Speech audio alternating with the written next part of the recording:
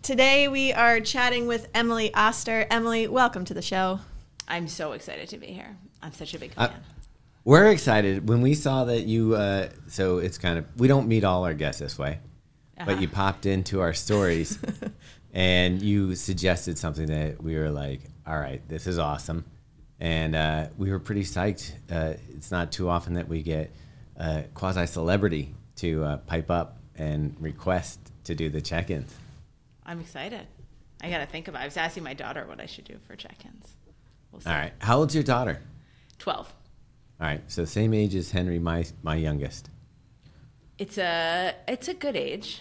I mean, you know, it's not easy. Do you remember being 12? 12? Yeah, it was 12? Horrible, right? Yeah, 12's not a good one.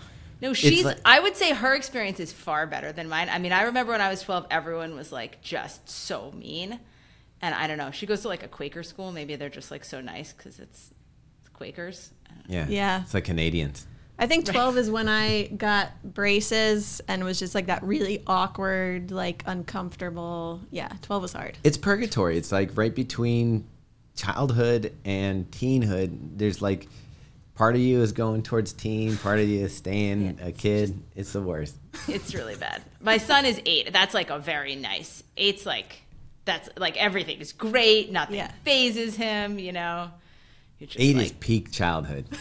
Exactly. And then that's it's just, the best. You know. Yeah. Downhill from there. Then you start all over. That's the worst thing about like life at that age is like you make it like you're like, ooh, I'm going to be a 6th grader. And then I'm at the top. And then they put you in with the 7th and 8th graders. And you're like, okay, you're back at the bottom. You make it to 8th grade. You're like, I'm at the top. Then they put you in with the high school kids. Yeah. It's terrible. What a ride. Yeah. Okay, Emily, how did you find us? First of all, very curious about that. Maybe Allie. I thought maybe that. Yeah. That would be my best guess. Okay. Yeah. She's like our biggest marketing asset. She's like the gateway drug or something. Yes.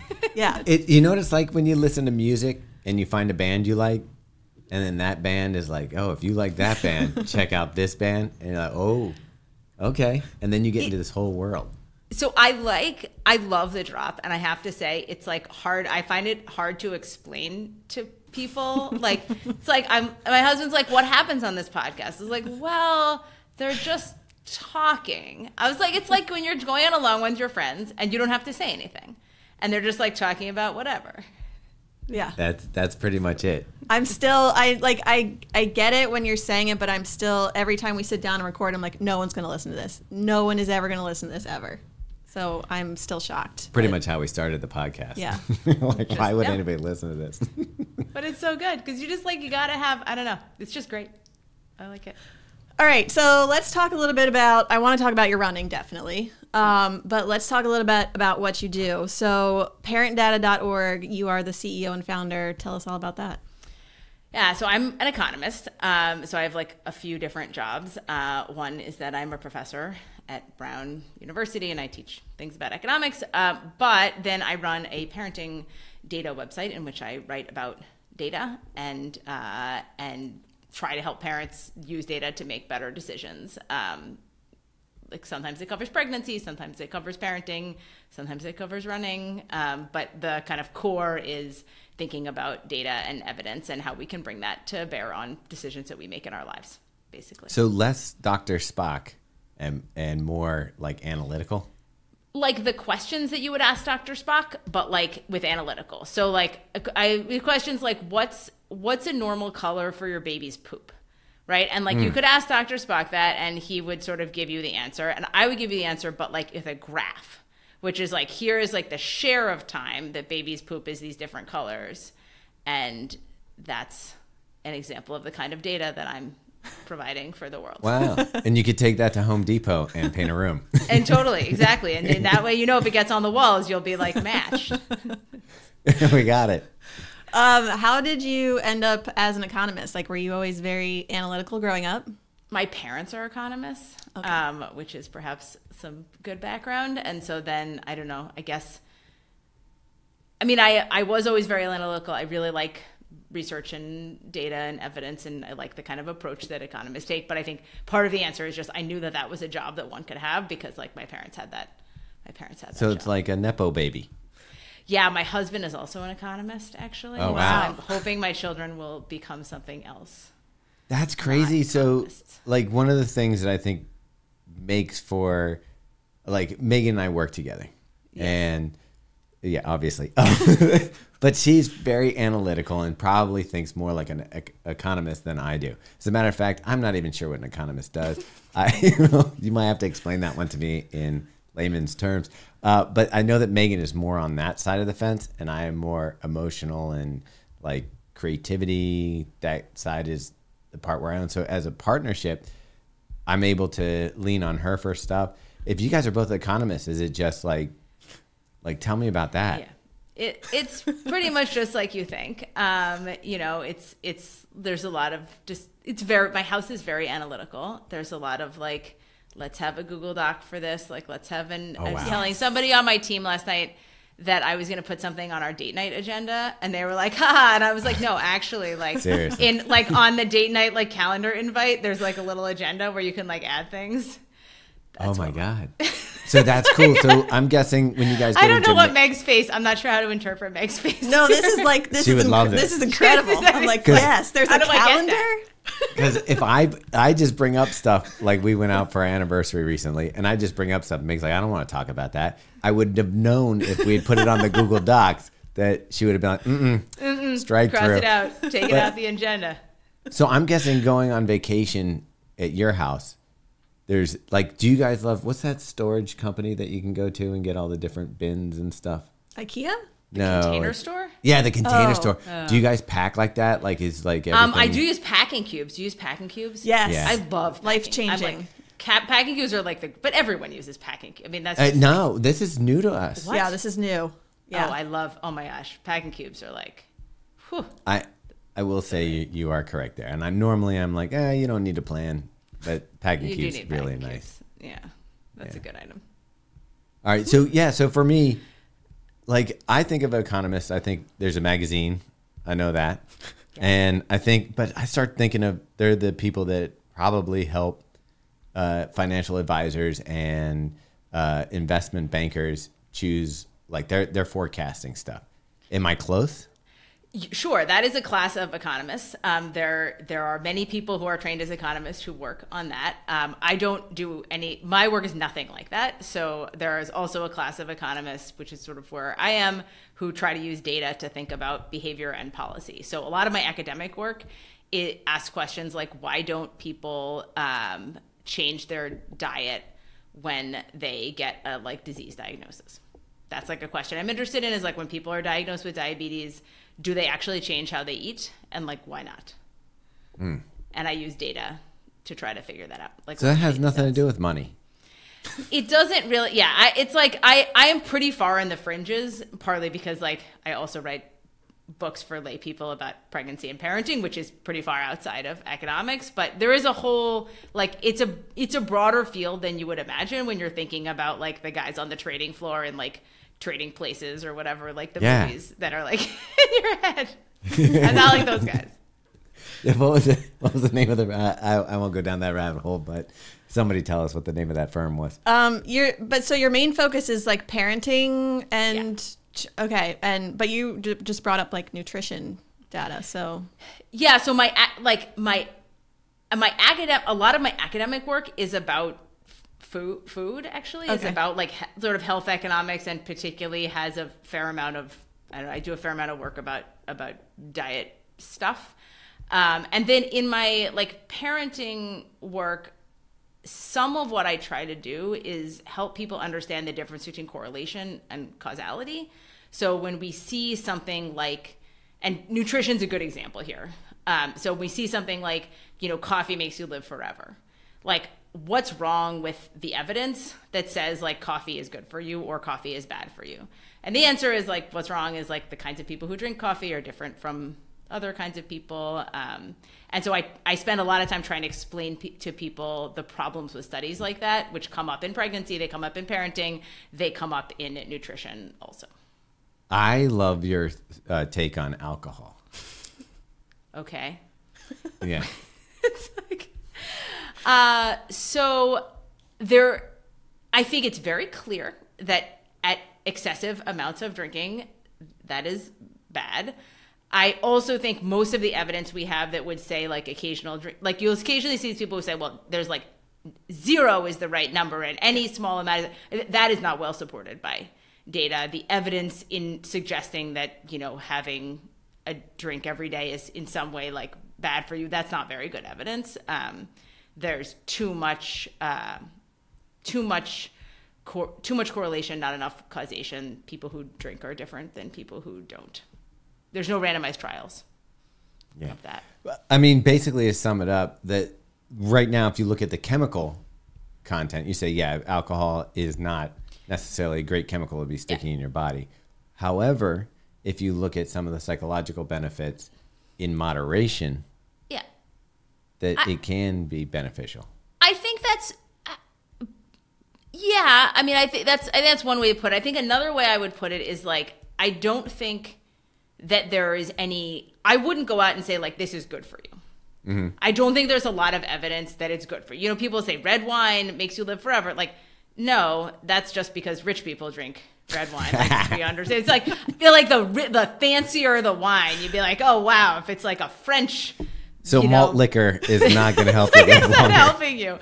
You know, but that's not, I don't think it's good. But on the other hand, like, is that why you like enjoy like a beer on the weekend? Like, is that, are you doing it? Like, so are we doing all things just to be healthier? Like, no, some choices we make are also about enjoyment. Well, that's what I love about it, because I think you look at right now, we all want simple answers and simple solutions. Yeah. And if you look at the reason why maybe somebody, like obviously if you're having beers every day and drinking every day, it's probably not good for you. But if it helps you bond with a group of friends over a football game that you have nothing to talk about other than football, and now you have friends, that's good for you. It's good. Exactly. No, I mean, I think you can take such a siloed, like, kind of narrow view of some of these things, which just like, we don't live in a vacuum. I mean, it's like the kind of the idea of like eating eating no calories as like a health, you know, these guys who like to eat like nothing, you know, the fasting, like, intermittent fasting. Not even the intermittent fasting. They're just the people who are like, your whole life you should live on 700 calories a day because like some mice do that and that's like good for them. That actually misses a lot about like why we're living as people, you know? Yeah. Like you like to enjoy. Yeah. It's got to be exciting for you then when you figure out a different angle on like something that's kind of like an aha moment. Like, I'm guessing that even with the parenting pieces, that you're like, okay, for ages we've looked at parenting this way, but we're not taking into account these other factors. And when you figure out that, is it kind of like unlocking a puzzle?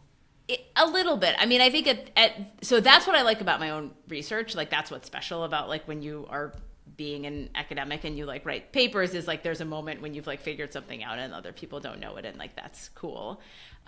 The other piece of a lot of what I do now is interpret other people's papers, and the reality is like sometimes those are great and you'll be like, wow, it's amazing someone was able to do this study, it's like so informative, I learned so much from it. That's pretty rare. Much more frequently I'm like, wow, this study is definitely wrong, like let me try to dive in and figure out like how I know that it's wrong. And it's usually like appendix table 2. You like get in, you're like, oh, that's what's the problem. And that's also kind of fun. What do you think is the biggest myth in nutrition? The idea that there are some kind of superfoods that we have evidence give us powers, or like there's so much in the way of saying like this is the specific way to eat, you know, this food, these blueberries, if you mix the blueberries with the chia seeds, you know, and you like put it in the blender with the spinach and you add this whey powder, like somehow like you'll live forever, you know, like I don't think we have no evidence to suggest that any individual food like that would have any particularly special power. So the blue zone thing is bullshit? That's bullshit. I mean, it's just bullshit. That's my paper on it. See, that's how I work. Appendix table 2, that's bullshit. Yeah. Would I get into Brown with that? Yeah, totally. That's a great essay. It's a great essay. Be like, finally, a paper I can get through before my coffee is done. Oh, yeah. Okay, so knowing you have all of this academic background in nutrition, I'm very curious as to why and when you would work with Megan Featherston. So I love Megan, and so I'm training for my first marathon, and I was gonna work. So I was gonna work with Megan with the sort of intention of like figuring out marathon nutrition, which is its own sort of specific thing. Sure. You know, how much do you, the gels and the salt and the this, that, and the other thing. And then like, at some point I realized that like whatever I was doing in my normal nutrition was like not going great. Because, well, I mean, this is a podcast for runners. Basically I needed a lot of porta potties while I was like, every time I would go run, it would be like, and it was just like, and I'm not like, I don't have Crohn's. It's just like, I was like, something was not right. And the combination of that and just like at 10 o'clock in the morning every day, I was like, I'm so hungry. I'm going to like eat my arm off. And so anyway, that all seemed, so I had like written to her. I knew her about it. I was like, you know, maybe we could work on this basic nutrition stuff now and try to get this like pooping thing under control. So then when we go into the marathon build, we can like focus on that. And so, I don't know. I like her energy. I like her vibe. She says a lot of things about science, which I think are basically, which I know to be correct. And so that seemed like a good fit. People who get GI issues and have to use porta potties, I don't even understand why they run. Like if that happened the first couple times to me, I'd be like, running's not for me. So I applaud you on getting past the potty. Like that must be the first level. Yeah, it's not the best experience, I guess. Not the best. But you fixed it, right? But I fixed it. Yeah, no, I totally fixed it. I mean, one of the things we learned was like I can't eat cutting cheese. out cheesesteaks. Yeah, just cheese. Oh, okay, basically, it's like it turns out like I really don't tolerate cheese, and that was like a major dietary component. And so like not eating like lettuce, and we learned like lettuce and cheese is not lunch. That was an important realization. That's weird because before working with Megan, we were salad lunch people. Yeah. And we were dying. Yeah. I think like the salad lunch, the biggest thing, she was just like, that's not lunch. Like your lunch should like be heavy. You should pick it up and be like, this is like a heavy bowl of items. Yeah. It's just, I don't know. Was that a hard change for you, or are you just like totally like, this is what I have to do, good to go? No, I found it like quite jarring. And it's like, yeah, I mean, you're a runner. Like you sort of think like that. You kind of think when someone's giving you dietary advice about your running performance, it's mostly going to be like eat less, you know, or like some version of eat less. And the fact that it was just like, no, like you're like eat more, like you put more rice in here. Like there's not more blender muffins. Have a second, you know. But what has been 12 bagels. Exactly. It's just like she's like, I didn't see enough. Why didn't you eat more tortillas today? Just be like, I'm so full of tortillas already. But what I cannot argue with success. Like it really works. Like it really works. Yeah. Like my performance is totally different than it was, and I can tell when I mess it up that like then it's like, oh, I didn't eat enough, and like I feel like garbage. All right, Megan Featherston, welcome to the getting a free ad here. I mean, she's like, you know, like she's great. Yeah, she's great. So one last thing before that, you must be a dream client because I'm going to guess with all your analytical ways and your Google spreadsheets, you probably follow like her advice, like not just kind of like, oh, I'll kind of do this. You probably have it down like this is what it's going to be. So I'm so curious what you guys think, like how you guys felt about the tracking. Like, so I have in the past done like very detailed, like, you know, in sort of like as a diet, like very detailed food tracking. And I don't like it. It like stresses me out. The version of this that has worked for me with Megan is just like, it's not like this is exactly how much. It's just like, here is the kind of class of things that I ate. And like, I find that useful because I can look back and be like, okay, here's where I needed to add more snacks, or like this thing did not work. But I don't like the detail. Like the details are it's like, it stresses me out, details, and it's ineffective. He says he hates the details. He didn't even track it all. Like there was no tracking. Just like what any information Yeah. at all is too many details for Thomas. Yeah. Actually, here's what I like about it. So Feathers knows that that's how I operate. So she kind of gives me loose guidelines. And then because we talk to her every week, because we do the podcast, I've kind of figured out for me, okay, if I'm running this many miles, just add a little more. Like if I'm not running that many miles, don't eat as much. Like, so I've kind of gotten to the point where I kind of know. It also helps that this Megan is creating a lot of the living in your meals. house. I mean, this is like a total cheat. You're like live in a house with a person who's like really like an excellent runner and being very careful and thoughtful about nutrition. And then, I just don't do anything. Like, but that goes back to your studies because that is a factor in my success that most people wouldn't have. I mean, the thing that I think about all the time when I'm trying to explain to people like why it's hard to understand, why it's hard to link any particular food or any particular behavior to health is I talk about my dad. So my dad is like, today is his 81st birthday. And I get on the phone with him. Happy birthday. And he's in really good shape. And I get on the phone with him today. And the first thing he says is like, well, I ran 9 miles yesterday and like I'm getting faster. I think I'm getting ready. Yeah, he's like, we're running like the Bay State half marathon. And we know somebody's running the full. Yeah, that's the 15th of October or something. Yeah. And so he's just like trying to get his times down. Okay. So, but so this is like, okay, this is now, and he also does all the other things. He's taking the chia seeds. He's making the weird blender smoothie. He's eating but you're going to look at somebody like that and be like, look, chia seeds, they're like the key to longevity, but he's doing everything. He's not just having chia seeds. He doesn't smoke. He runs. He like thinks about this all the time. And so I think it's just really hard to separate like any particular behavior, particularly as you get into like these kind of esoteric foods, to say that somehow that's the thing.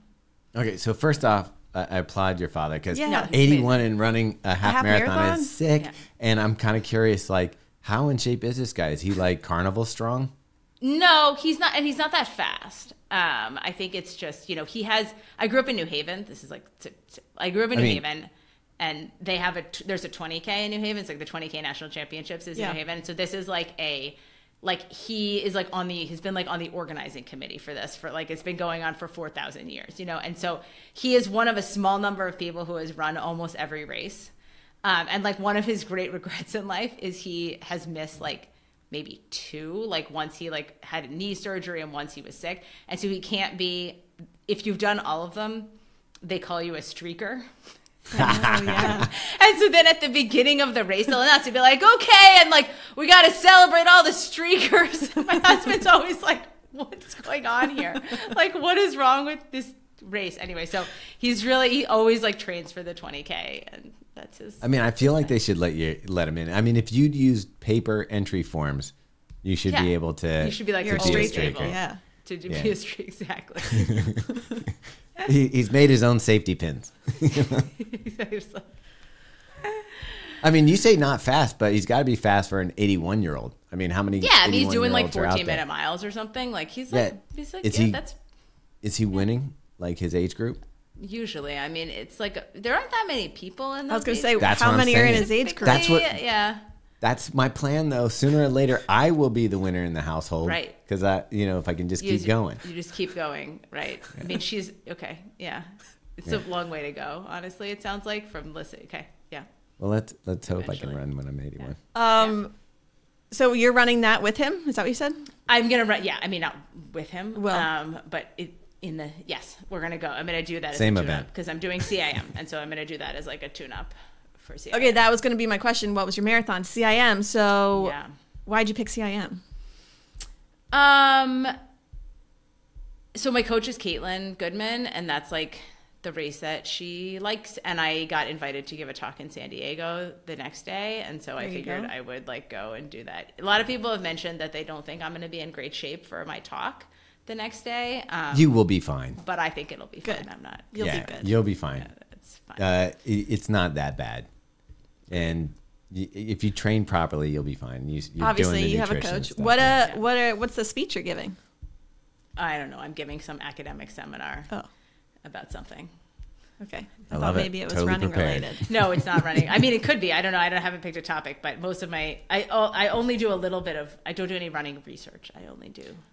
I think what's the toughest part of CIM is that you've got to train through Thanksgiving and all of that stuff.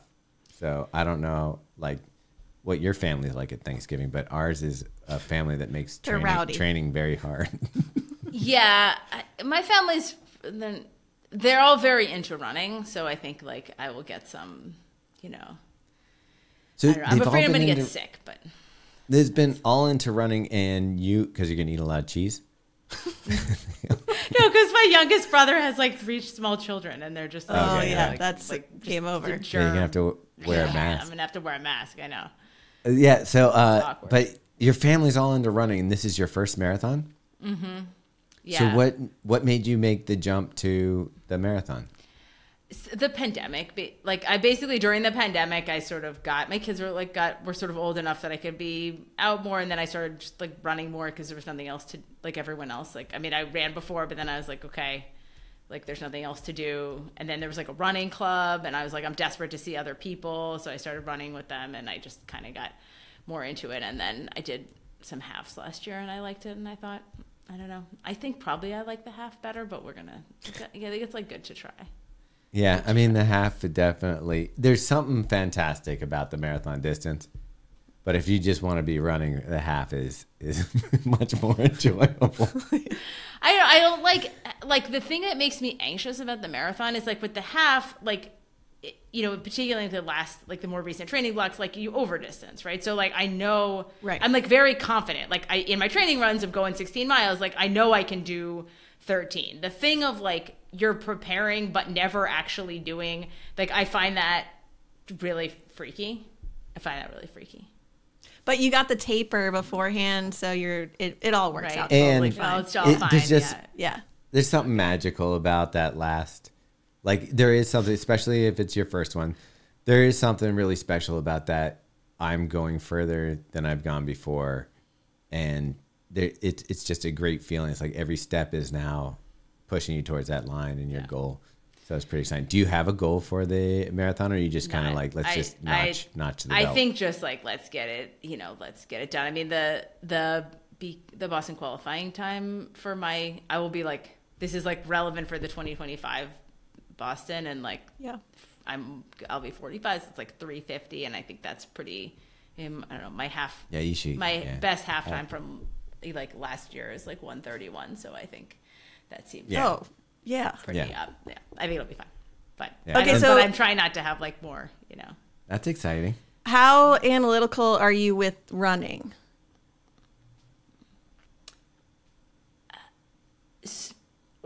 What do you mean? What do you mean? Okay, so like Approach to it. are you checking paces all the time? Are you like Data. Sheets. using all your data? Are you like checking your sleep and making sure you have enough of that? Like how? No, I don't. I got one of those Aura. Somebody sent me an Aura ring, and I Okay. put it on, and I was like, I'm gonna check my sleep, and it just stressed me the fuck out. Because it was just like, it was always just like, your sleep is shitty. I know. Like, I'm, you know, and I get it good. Like, I get like 7 hours of sleep a night. Like, I go to sleep at the same time. Like, I have like good sleep hygiene, but I'm just not very good at sleeping. Like, I'm bad at sleeping. And I don't like to be like reminded of that. That was annoying. And so I stopped using that. And I would say like, you know, I have a watch. Like Caitlin, like my coach sees the data. Mm-hmm. I look at it, but I would kind of like to just have her. Like Analyze it. I don't know. I'm not interested in like finding out. I don't know. I'm not interested in analyzing my own data too much. I like that. I like it. I do that I'm kind of too. shocked. Like I just feel like as someone with such an analytical mind that you would be looking at your half PR times, projecting your marathon times, like figuring out exactly what mileage you have to do. But that's not you. I have it is like a space where I kind of just like the idea that someone else would tell me what to do. And I also like, I trust Caitlin, and she's good, and she will tell me things I don't think I can do. Like, you know, sort of like run these, like do this work. I'll be like, what? But you know, but I like trust. I'm like, oh, I guess if she said like, that's okay, I guess I'll be able to like, I guess I can probably do that. That's what you're experiencing. And right then now. Is that how you like? Yeah, that's how my coach relationship is as well. But so you go out and you do them, right? And then you come back and you're like, yeah, I did that workout. Yeah, I did fine. that. Yeah. Almost always. That's pretty cool. Sometimes I will say that vomit. you talked about the Oura Ring giving you stress. We use Chorus watches, and they have this app, and every once in a while it's a regular non-gender specific icon, but I think it's a little old man, and because he's hunched over and it says you are exhausted, and I'm like, this is not helpful. This is not helpful. There's a lot of things that I like you to watch and be like, your training mode is unproductive. Yeah. It's like, Yeah. Why are you bothering me? You know? Yeah, you don't know what I'm up to. Things. You don't know what I'm doing on my off time. I'm not eating cheese. Exactly. It's like I had so much A matter of fact, dinner. My guy is doing it right now. Yeah, you're at I don't know- exhausted level. You probably can't see him, but maybe you can. Oh, he's so sad. I know, he's bent over and he's hunched over. It's like, yeah, you suck. And I'm like, yeah, pretty much. That's bad. That's me. That's What, you, terrible, exhausted man. Yeah. What are your thoughts on all that data, like that we're using, not just as runners, but like everyday people, that we kind of are inundated with data in almost all aspects of our life now? Do you think it's beneficial Strava. or no? I mean, I think that it is like people love navel gazing. Like people love to navel gaze themselves. And I think for some people, this stuff can be quite helpful. I think for most people, it's irrelevant. Like it is not, I mean, you are, Megan, but like I'm not, Tom's not like an elite athlete who is trying to I'm sorry, Thomas. Thomas is an elite. Most people like me are not like trying to, you don't need the 1%, right? It's like that 1% isn't that important. And so if we sort of think about some of these things as this would be really beneficial if you're like Kipchoge, and it's like every 0.1% is like the world, a new world record. I'm not sure that for most people it's that valuable. I think it's good if it's motivating to get people to because it sets a goal to get exercise or eat better. Of course, there's another piece of that, which is people get sort of obsessive about these things in a way that is probably unhealthy. I feel like it's a double-edged sword, because I think it does elevate your performance because you see other people's workouts and you're like, ooh, they're doing that. I feel like I could do that. Or maybe, hey, my friend that I always run with is hitting these new paces. I think I can up my game. Yeah. I think where the flip side of that is that because we're looking at that data, it takes the joy out of our running, because we're like, I am not hitting those paces, or I'm not doing that. And there's a whole side of running that has nothing to do with how fast or slow or, all that stuff. Like I'm guessing your father at his pace is not concerned with he probably has a time. Wait, he is. He says he's he trying is to get concerned with his faster. pace. Its main thing is trying to get faster. He's very concerned with his paces. All right, settle down then. He's very good. That's how you get to be like that. Is he running with a regular GPS watch? How's he? He's on Strava. Okay. I am on Strava. I can see what he's. Holy see cow! What he's doing All on right. Wait, Strava. so you're on Strava? Yeah. Okay. Yeah. And you said during the pandemic you joined a run group. I did. Are you an extrovert and you just went out and you're like, here we go? No, I'm not an extrovert. And actually, it was just the pandemic was awful. And I was, just running a lot because I don't know, there was nothing to do. And then one day, pretty early on, maybe April or May of 2020, I ran by this group of people that were I don't know, standing outside the JCC in Providence, and they seemed to be running together. And then I was just oh my God, other people, I'm on the internet, how do I find out about this? And it was this thing called the Ronald McDonald Run Club, which has existed in Providence for forever. And they were doing tempo runs, on, twice a week, just to see other people. And so I ran with them for a while, just really because it was nice to meet other people and be with other people. And now I mostly run alone, although I have a few running friends that I'll bother. So let me cross over two worlds for you here. So you do stuff with kids and helping parents figure out and navigate raising children. And you have a running habit. I don't know about you, but when the boys were young, I tried to get them involved in running and quickly learned that it wasn't their passion like it was mine. And I didn't want to push them, and I didn't want them to resent running, so I pulled back pretty quick. I didn't want to be that dad that's like, you're going to run. So I would love for them to get into it, and I don't know how to foster that, or did I do the right thing and just let them find their own? I guess that's more parenting advice. It's probably not the same thing as an economist that would. No. This is exactly what my job is. My main job is I have specific advice here. So I think you do the right thing. When we look at extracurriculars and like what is the benefit of extracurriculars, I think a lot of people think about them as like, this is my opportunity for my kid to like get a scholarship or like, you know, go to the Olympics or whatever. But like your kid's not going to the Olympics. Or just hang out with me. Or just hang out with you. But really, like the value of extracurriculars for kids is the sort of sense of social belonging. And it's like an opportunity to do something that they like and that maybe is a different set of social connections than they would have inside school. And we see it sort of protective of like mental health. If kids, you know, they're struggling in one domain, it can be nice to be excelling in another domain. In order to get those benefits, though, the extracurricular actually has to be something that the kid like enjoys, feels connected to, is not that they have to be good at it, but they need to feel like a sense of confidence in it. And if your kid doesn't like running, then like forcing them to run is definitely not going to deliver that. So I think you made the right choice. All right, there you go. But my older one runs cross country, and I'm I am a very competitive person. There are no things that I don't like want to win. You know what I mean? Like, not that I do win, but like if there's one parking spot available, you're racing to exactly. it. Like I just like, and then no matter what the domain is, like I will like, you know, and she is competitive about only one thing, which is the violin.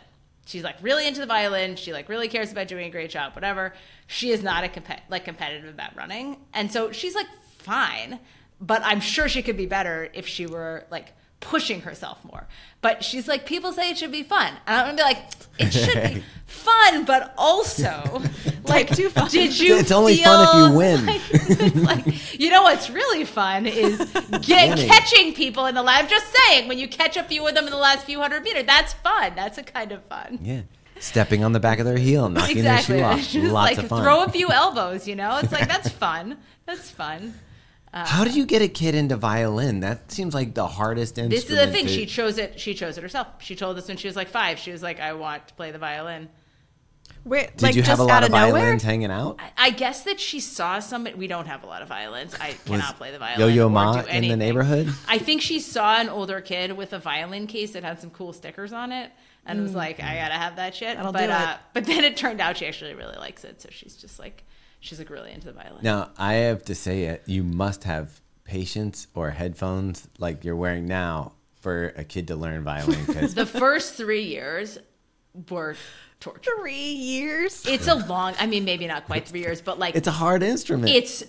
It's not like the, so the younger kid plays the piano, and the piano, like basically after one lesson, it's like, okay. When you hit the keys, they make the noise, you know, 3 blind mice, like we're there. And it's not like it sounds amazing, but it like, you're not like, I'm going to die. You know, it's not like my ears are going to fall off. The violin, it's like for months, all they're doing is like learning how to stand and playing like a crunkly like thing on one string. It's like, and they're like, do that and then she's like, you better practice for 15 minutes a day. That's the only activity. So it's just 15 for 15 minutes. But now she's like really good. And so it's like lovely and like wonderful to listen to her. But it was a slog. Wait, was this 3 years of learning also overlapping the pandemic? Oh, no. No, fortunately. By the time we got to the pandemic, she was a bit better. So. Okay. I will tell you though, like you would, for me, maybe be a little bit of a nightmare parent friend because you'd be like, "Hey, my daughter's got a recital. Do you want to come to my daughter's recital?" And I'd feel bad because I'd be like, "No, I don't." No, I don't. I would not invite you to my daughter's recital, so don't worry.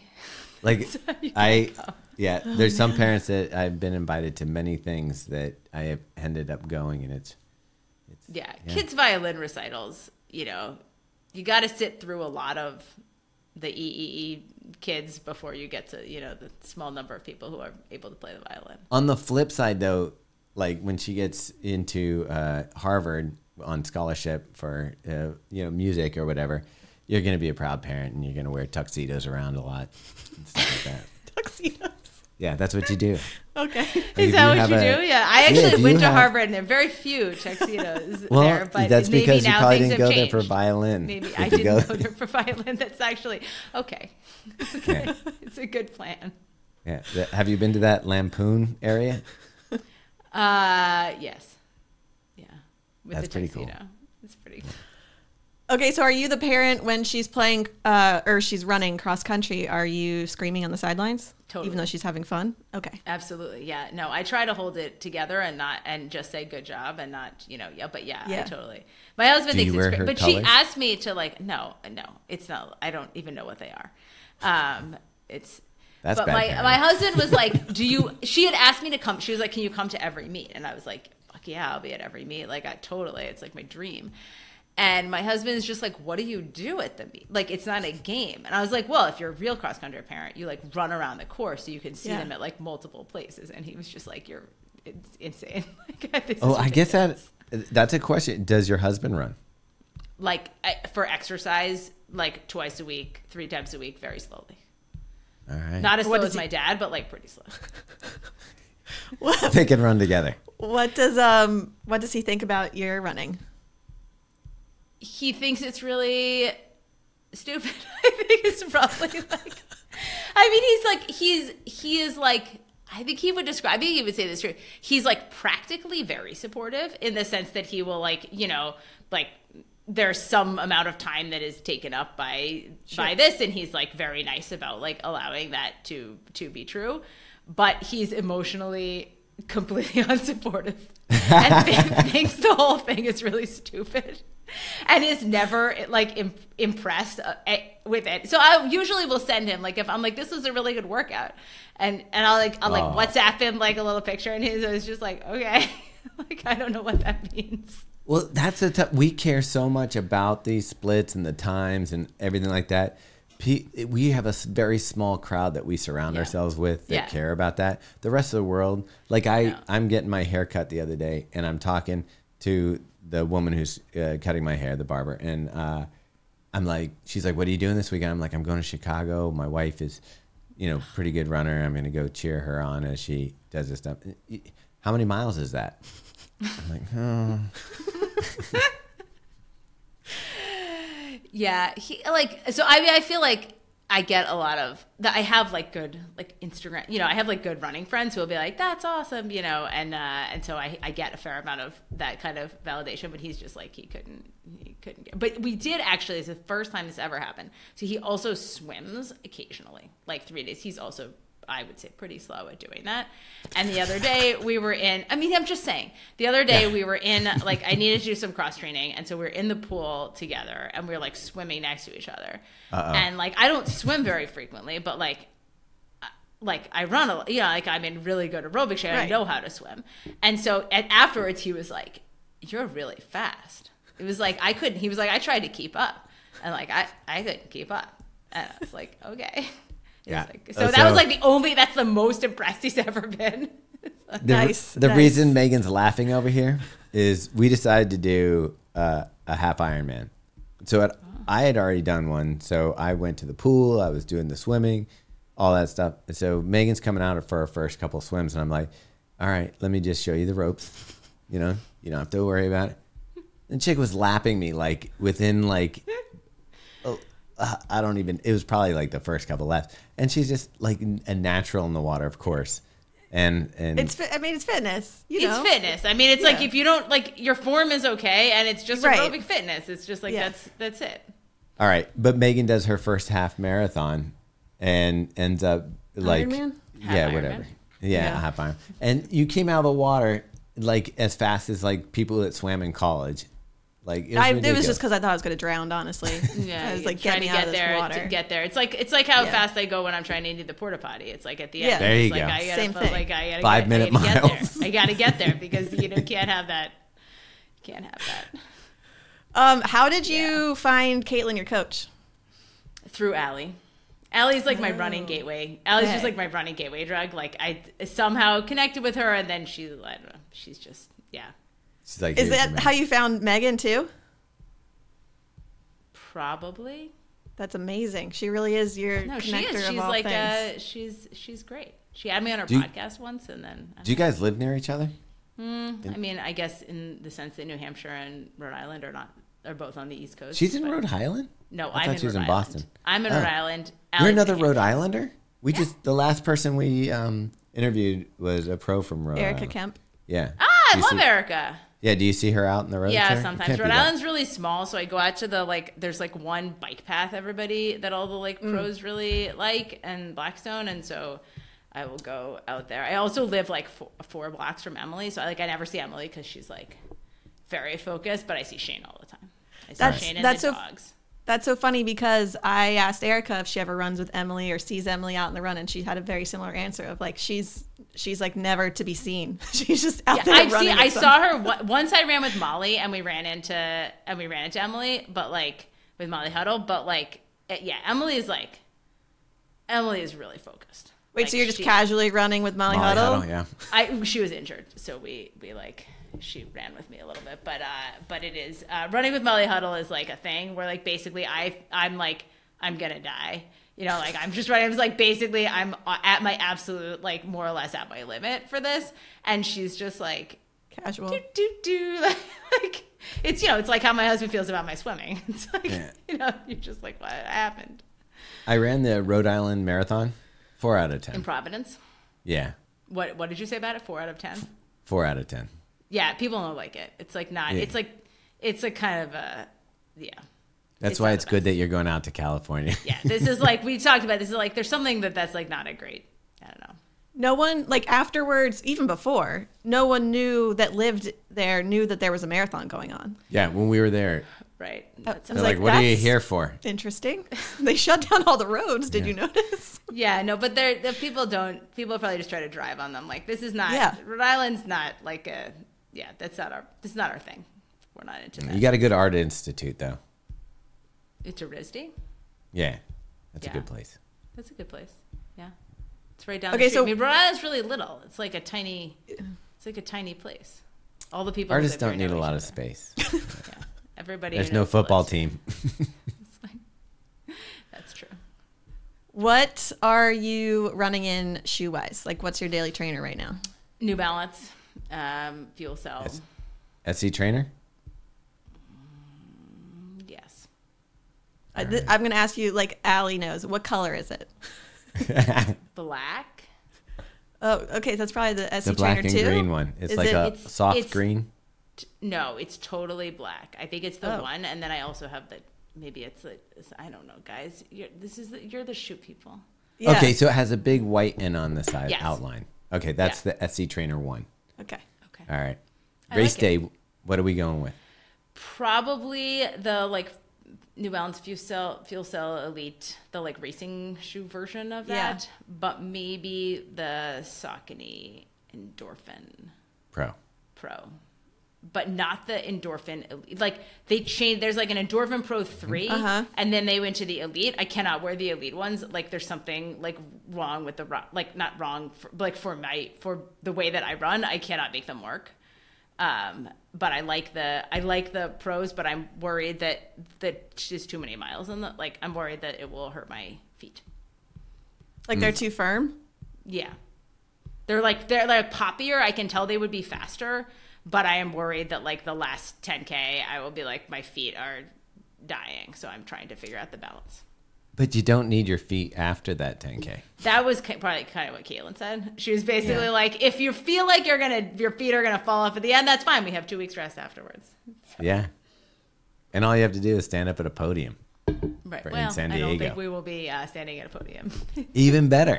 Yeah. It's just the front of the room, so it's fine. So that's my So I like the New Balance a lot. I have like quite wide feet. I have like giant bunions. You and Meg. She can't see her hand raised.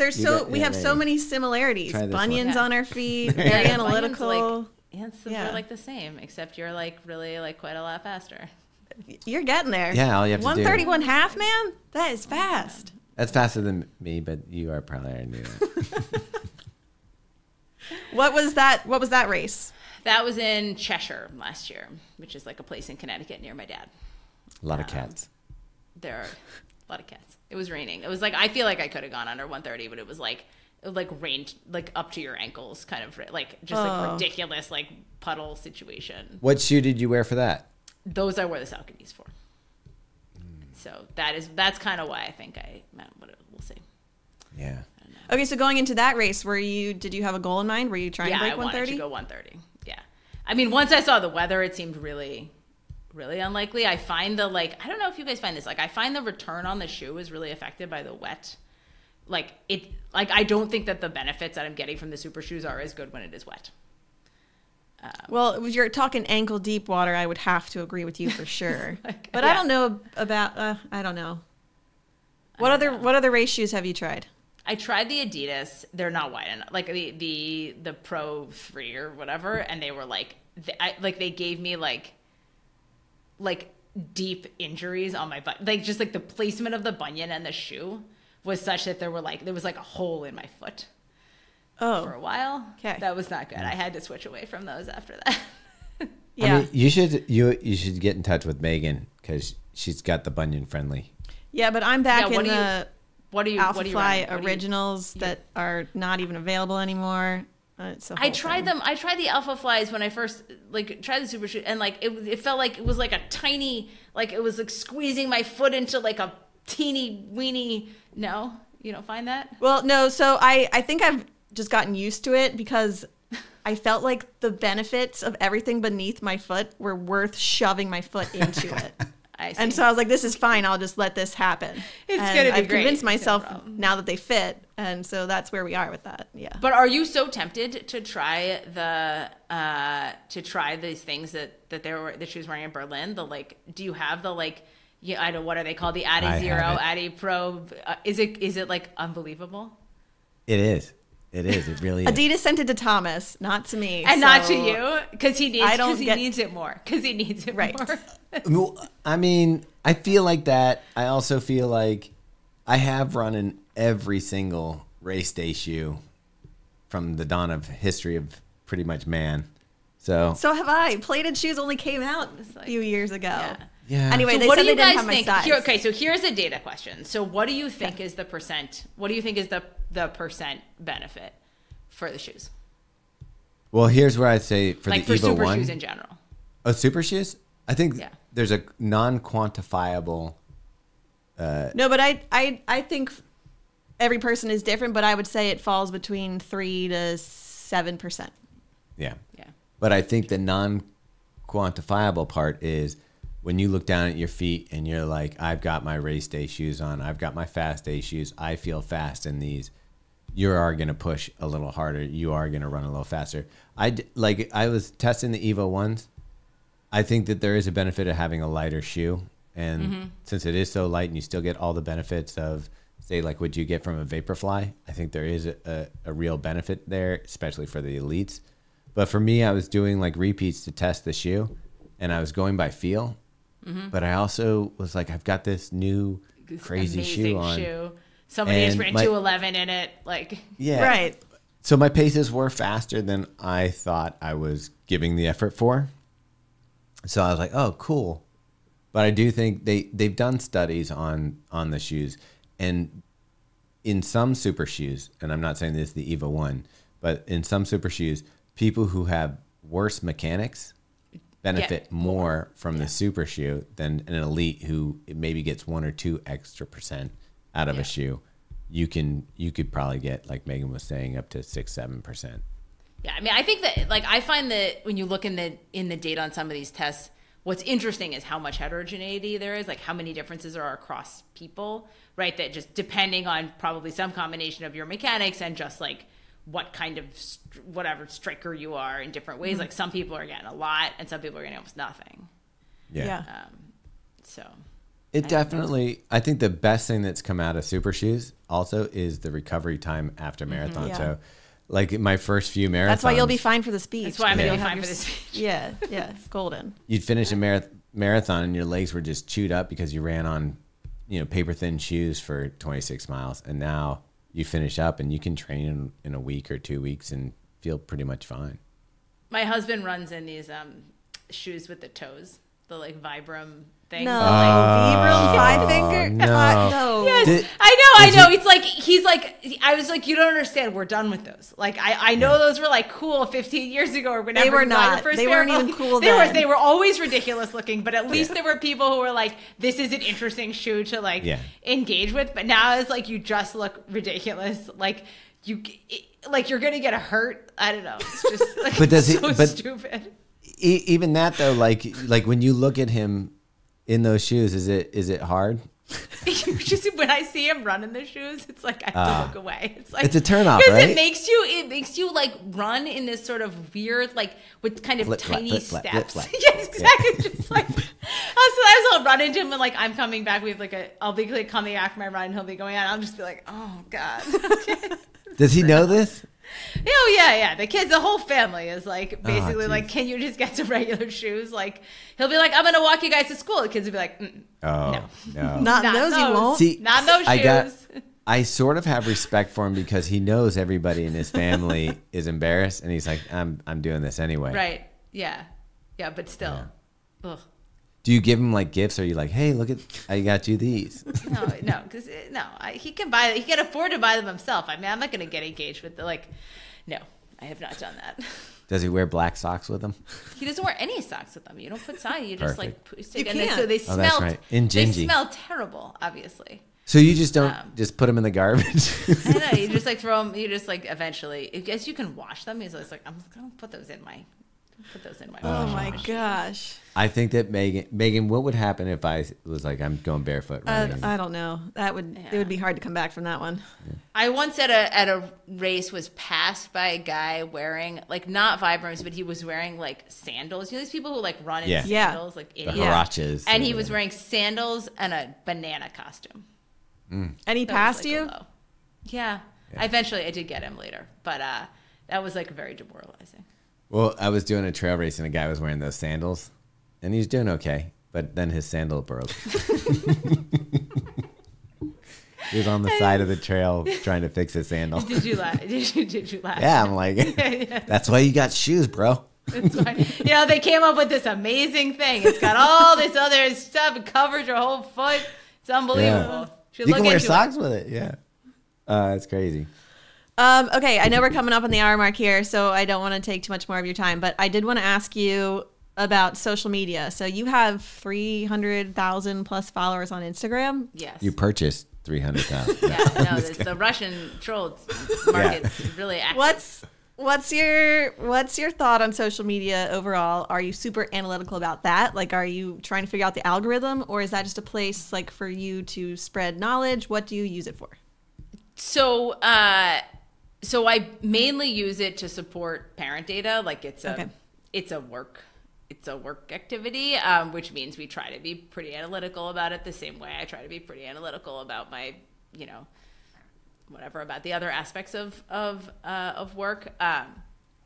I find it's very difficult to like figure out the algorithm. And so in the end, like in practice, kind of what that means is we just like try different stuff and see what people like. I mean, most of what I do is focused on just like trying to answer people's questions and help people think about their pregnancy and parenting. Sometimes they're running stuff. But I don't, like the hallmark of my social media usage is that it's like pretty like a lot of it's pretty unedited. Like I do a fair amount of just like recording stories like after I run, or like, and nobody like edits those. I just post them. That's why the captions are always really messed up. It's like, I think that's good though. You got to have a little bit of just the raw realness, and then you've got all the analytical data to support it on the like, post side. Gotta have people. You gotta like try to hit the balance. Does it frustrate Also, I have you to at all? post my running because my husband isn't supportive, and so I need like You need random that. strangers. Yeah. I need the strangers on the internet to provide me with validation. I'm gonna go on Strava after this and follow you and just give you a lot of kudos. Just give me so kudos. that- I just like yeah. that. I like the kudos. Yeah. And I get that feeling, especially because you're putting so much effort and work into your training right now. You're doing nutrition. You've got a coach. You've got that. It's work. You wanna have a little positive reinforcement. Totally. No, and I like, and yeah. The other day, like I posted my long run, and then Emily Sisson was like, "This looks like a great long run," and I was like, "All right, Hashtag then." famous. Yeah, it's like I think she's running Chicago. Yeah, she is sure running. is. She's gonna. Hopefully, she's gonna win. Who's your okay? So you think Emily over Emma Bates? I think so, but I She's mean, it's got hard it. to That's tell her because it's hometown. hard to. Of course, I'm going to vote that because Yeah. like Emily, I I Home see team. Shane all the time, and I Sure. like them, like so yes. But I mean, I saw her like she looked really good at the 20K in New Haven. It's hard to tell with Emma Bates though because she doesn't race except for marathons, like Right. So it's hard to. I don't know. It's hard to judge fitness. It's gonna be a fast day, I think. It's gonna be a regardless. fast day. I'm so excited for Can you. we- Oh my gosh. Can we I'm tell her like- what we're doing with Emma afterwards? Yeah. All right. So we came up with this idea when we saw her in Boulder to do a drunk marathon recap. Oh my So god, that's martini amazing. martini it's marathon. happening. So we have Don't you have to get her a Modelo? Isn't she the one who likes the Modelo? Yeah, that is. We'll her get thing. that, but then we'll shake up the vodka. Yeah, because yeah. you can't. You gotta have too many Modelos. You gotta like. Yeah. you Yeah. gotta get to that. Balance that Yeah. out for sure. Empty stomach after a marathon martini is Like, just the thing this you is gonna need. be good. Yeah. That's amazing. I love it. So yeah, we're gonna record a thing with her and Megan. That's really doing fun. that. Yeah, it's gonna be a good race. It's gonna be a really good race. All right, Emily. Thank you so much for coming on our podcast. And She's also rooting for Emily. Being They a- got the same name. is that the real reason? Well, Emma She's is not- close, also, right? I mean, Yeah. it's like it's basically it's a good running name. But Yeah. yeah. You could jump ship if she wins. Be like, we'll re-edit the. You want to give two It's answers, just like we'll come and back. then we'll edit the podcast to match. Like, you'd be like, I knew Emma was gonna win. Exactly. I'm totally committed. Totally committed. If people are parents or are just interested in learning more about you, where should they go? Rhode They should Island. go to Rhode Island, where I live. Parentdata.org is the best place to find me. Okay, what about Instagram? Oh, and Prof. Emily Oster on Instagram. She probably And figures you can follow me everybody's on already Strava, following I her. guess. Yeah. Yeah, you do have 300,000. That's so- pretty much everyone. Prof. Emily Oster is also is your Strava name? No, my Strava name is just my name, I think. Okay. I don't know that there's a way to. I'm sure there's a way. You don't to throw change the letters at the end.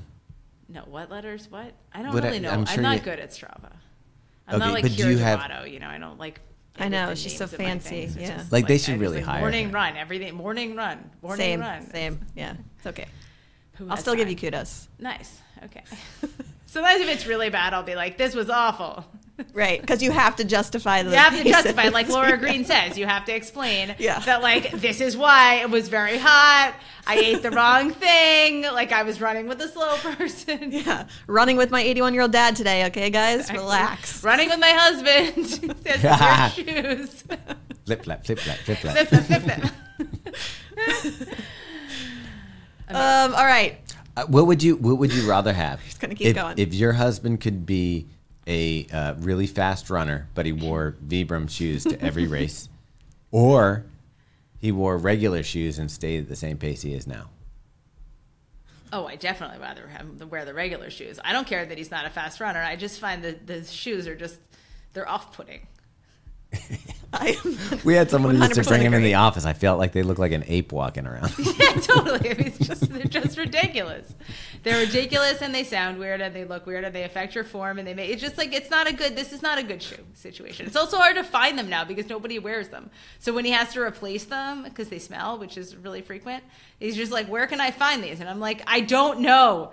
Try going to Running Warehouse and getting a regular shoe. Yeah. Allow me to suggest a few. Right. Yeah. You gotta work on that. We gotta 'cause work on that. We gotta work That's a on problem. It's a problem.